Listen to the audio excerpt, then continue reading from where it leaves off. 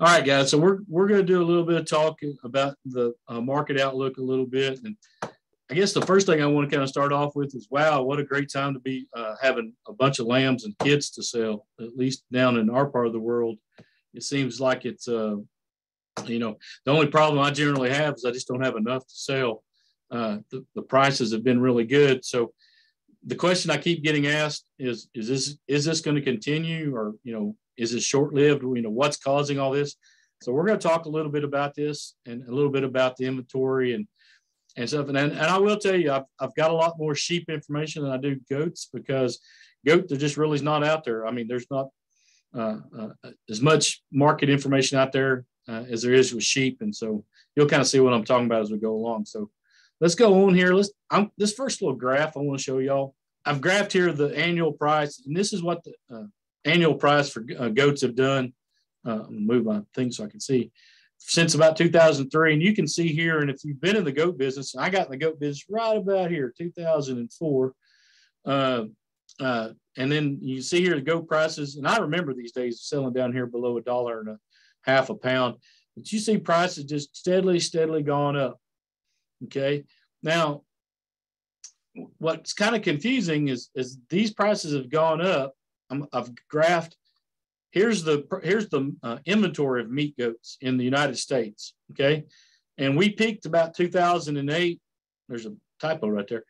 We peaked about 2008 with about 2.6 million head, and we've steadily gone down. And then we got here about 2.1 million head, roughly right through here, and still, and the market just keeps trying to buy more goats. I mean, that's what the market is doing.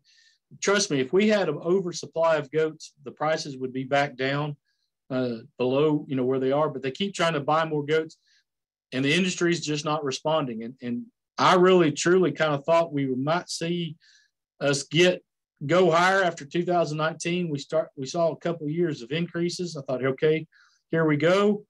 And prices kept getting higher, and I thought even more good. But now we saw another decrease. And so that's good news for those of us who are in the goat business right now, because there's not an abundant supply of meat goats in the United States. And the market so far is telling us there is a huge demand for this product. And so we go and we talk about this.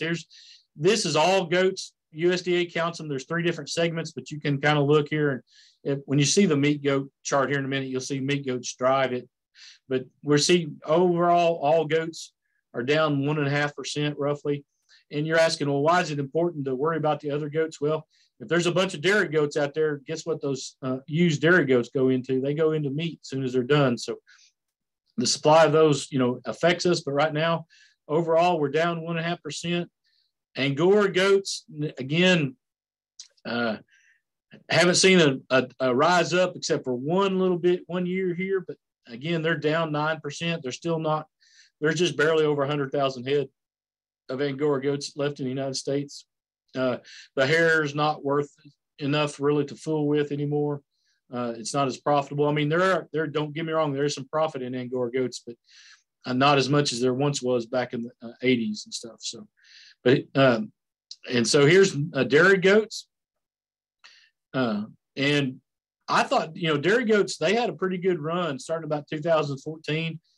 We saw several years of steady increases and steady up. And it looks like, I'm not sure. My first guess is kind of maybe COVID hit them pretty hard. It hit the milk, dairy farmers pretty hard as well.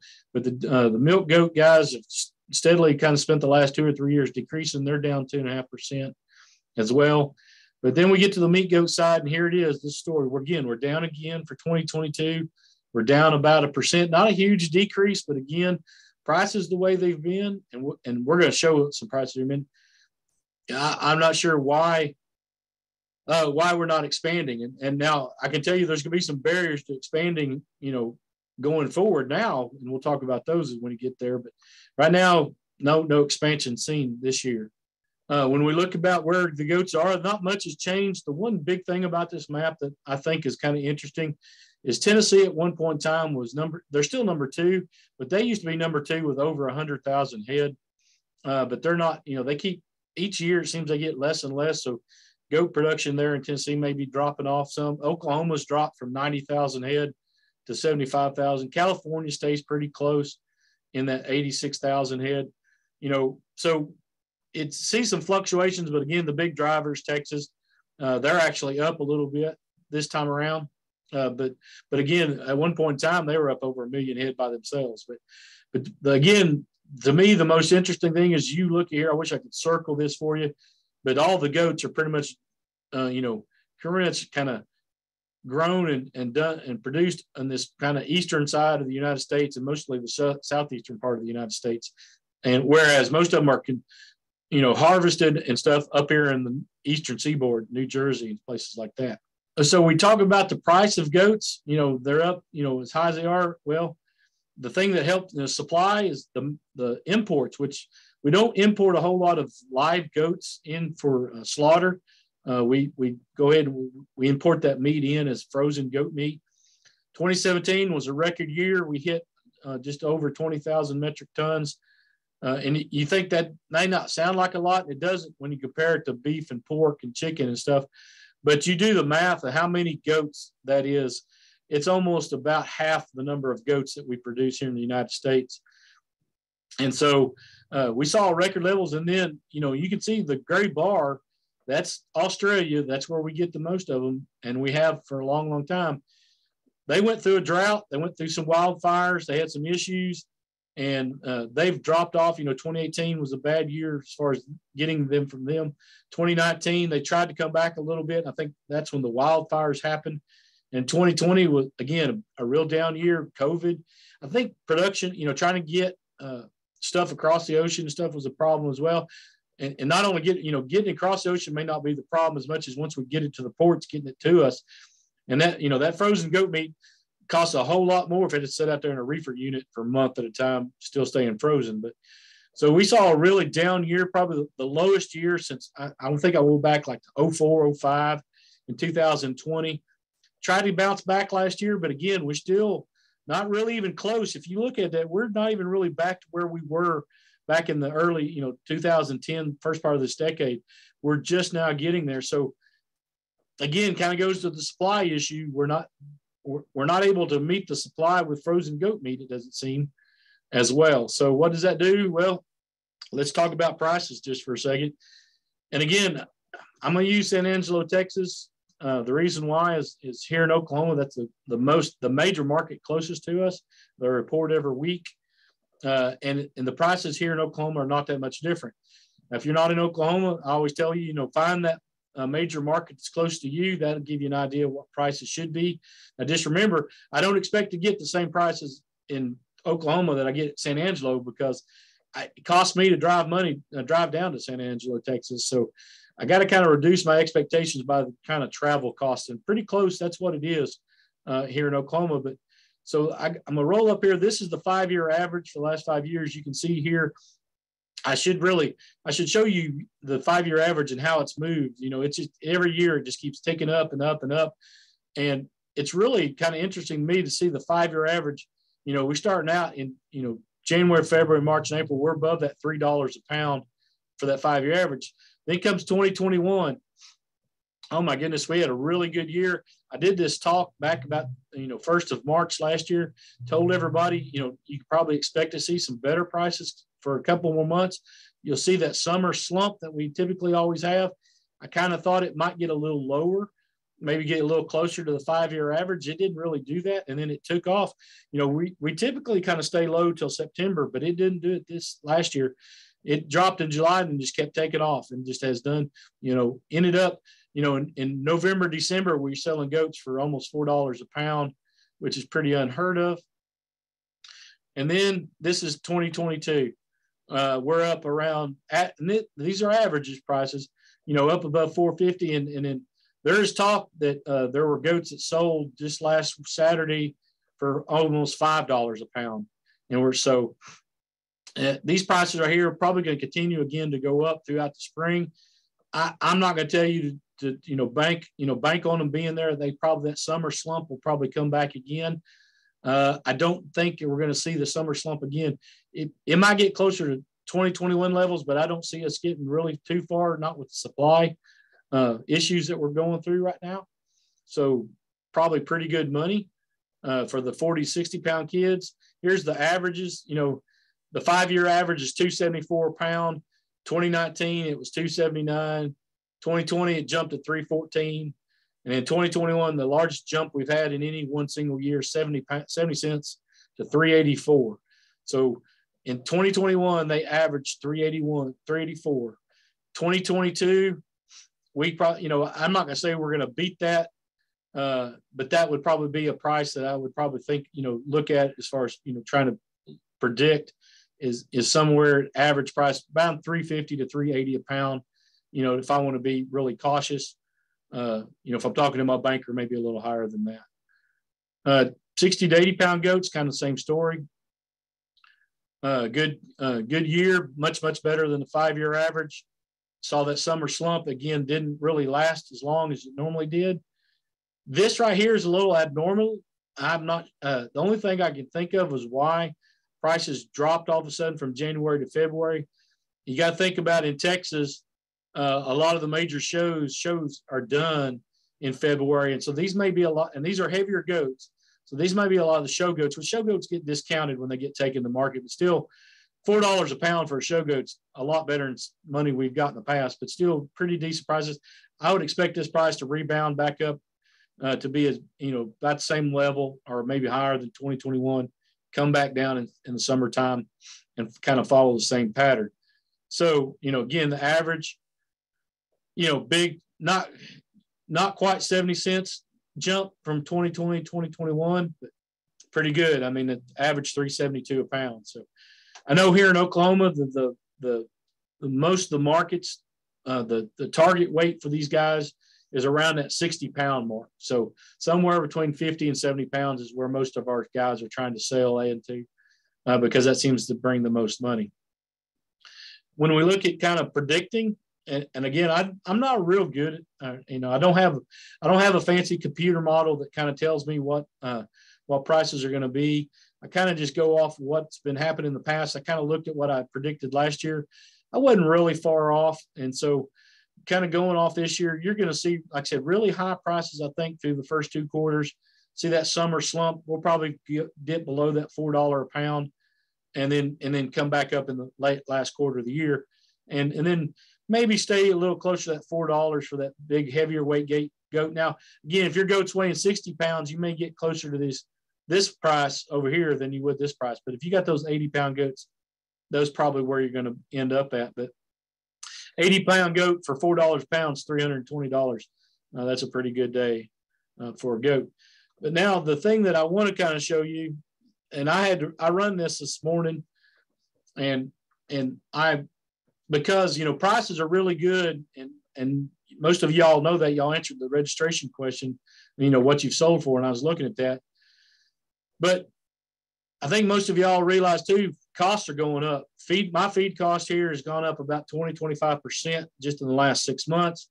I don't see it. As a matter of fact, I see it increasing the next load that I have to buy. The hay I bought last fall will probably cost me more this fall when I go buy it. And so I kind of did a budget. I didn't want to be overly optimistic. So I'll just use $350 a pound, 10% death loss, 20% replacement rate, which means we're keeping 20% of those kids back. Different kidding rates here. And you can see, you know, we're still making pretty good money. But if you were listening last year and I showed this budget, this profit number, the returns to labor and land and management, was higher last year than it is this year. So yeah, we're making pretty good money, but we're going to have to really work on controlling our costs, or we're going to eat into some of these good profits that we've seen. Although I'm not going to complain about $80 a head profit on a goat, or, you know, sheep, probably maybe not near as high. I didn't quite put a sheep budget together. I just did it with goats, but you can kind of see, you know, I always throw out there that we need at least 150% kidding rate, and we're making about $30 a goat. And that clears all our costs. You know, if we're just looking at covering cash, you know, we're still looking at about $80 profit, you know, covering cash costs. But now, as economists, I'm going to tell you need to cover those fixed costs as well. So not a bad year for goats. I don't see much changing this year. I'm not sure. I don't want to predict and go further out much more than, go into 2023. But right now, I can't see nothing that's going to cause this thing. Again, I think it's more of a supply issue than it is that we got to deal with. That can change overnight, but I don't think it's going to change as far as the United States production is concerned.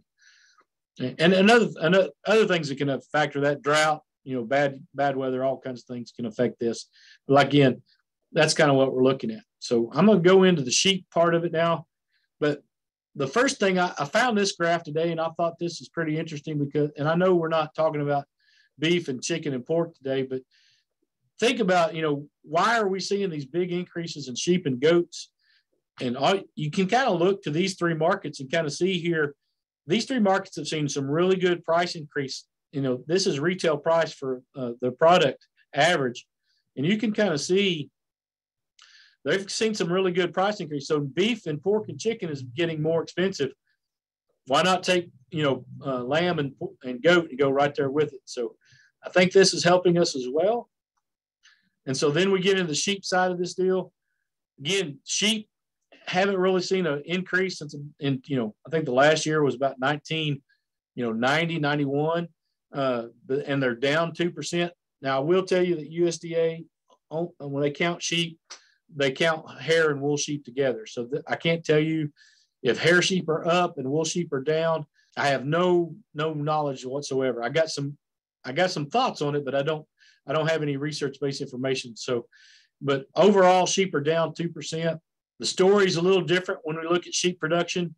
Here's where all the goat production is, and the only similarity is Texas still have a bunch of sheep. They actually have more goats than they have sheep, but all the sheep production is kind of over in the northwest part of the United States. And so, that's a little different. I can tell you here in Oklahoma, that 52,000 head of sheep, I would dare say 48 or 45,000 of that is hair sheep. I don't, the wool sheep guys are not that big. So I may be off, 10,000 head, but I would say it's probably more than half are going to be hair sheep and not the wool sheep. So Texas, I'm not sure what the breakdown would be down there, but you can kind of see the production is. And we go to look at imports. Imports now, that's a different story. There's a bunch more countries besides Australia and New Zealand producing lamb that we can get buy into. And unlike goat, lamb have seen a pretty good, pretty steady and actually a bump in 2021. And the reason, again, kind of goes to supply. We're down in numbers. We've had a little bit of decrease in capacity as far as what we can harvest. And so, again, we try to fill the void with imports. Typically, this could hurt us, but it didn't this year. Oops, go the other way. So here's the big thing. Here's cold storage.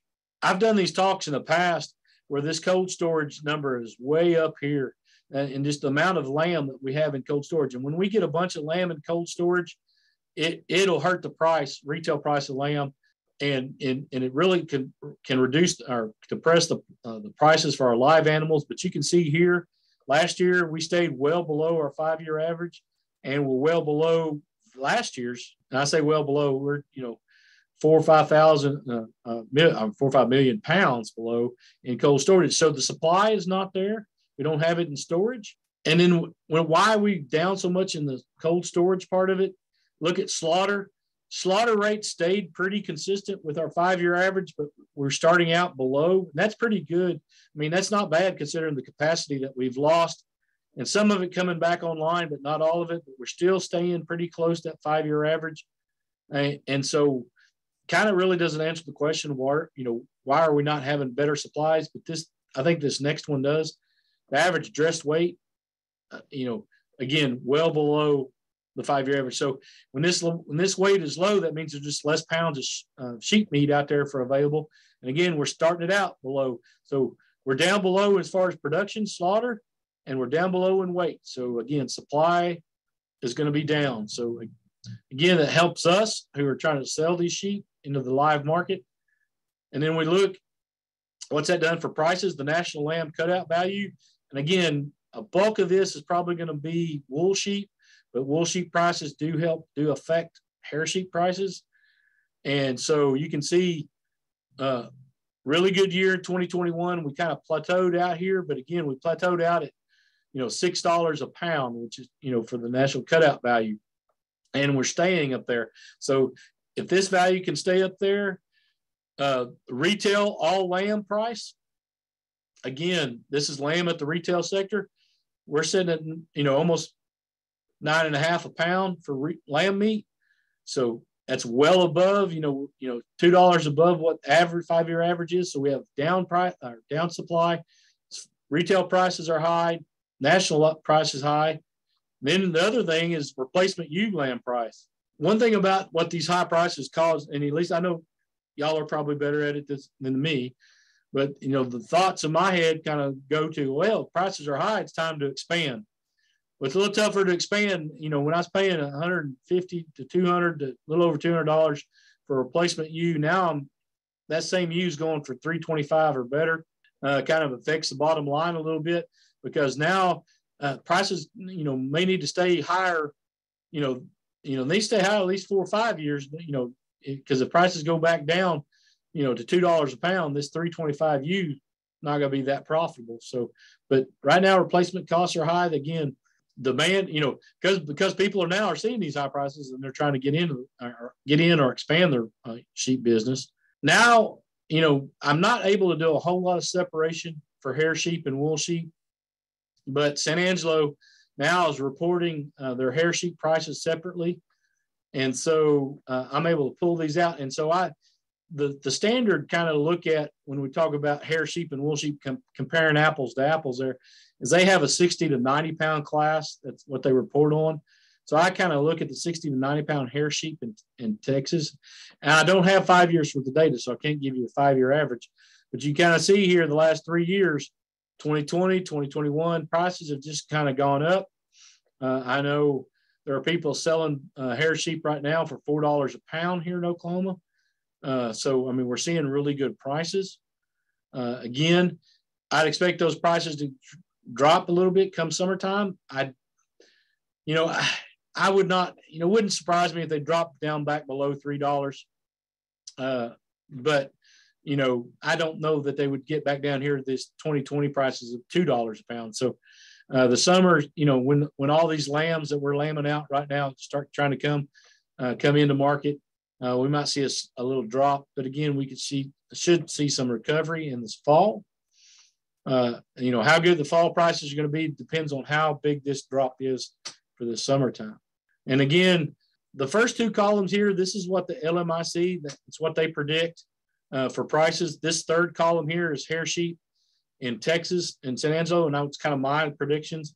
I'm not going to worry about this first column. That's national direct slaughter lambs. But when we look at these 60 to 90 pound feeder lambs, hair sheep are typically higher priced than the wool sheep are. And so we've seen some pretty good prices, probably going to average just under $3 a pound for 2021. But, we can see some prices here. I think we'll stay, might stay above $3. I think this first quarter, we're probably going to beat that, probably going to average somewhere between $3.50 and $3.70 a pound. Second quarter could stay strong and stay up around there, but I'd guess somewhere in that, $3.30 range. You can kind of see my prices down through here. And again, wool sheep kind of following the same pattern. But again, you put that in a budget, it's still profitable. Again, the big key to this is having the live ones available to sale. So still not a bad thing for sheep guys. That's kind of all I got on the market stuff. I didn't really go into really great detail, pull up all the different charts about it, but that's kind of all I got.